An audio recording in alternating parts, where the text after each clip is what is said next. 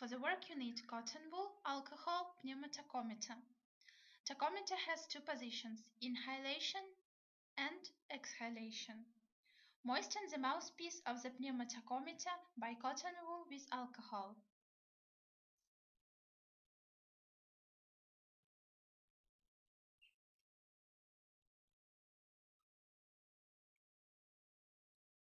Put the handle of the device on the position inhalation and make the full exhalation into the atmosphere, and after that make forced inhalation through the sensor part of the pneumotachometer.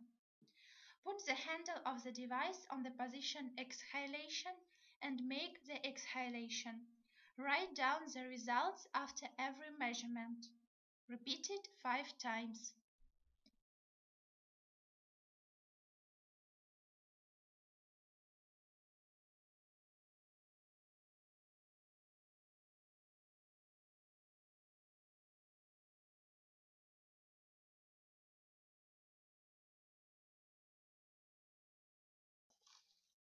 And the use of sensor with 20 mm diameter, the values are registered by the internal scale of the pneumotachometer.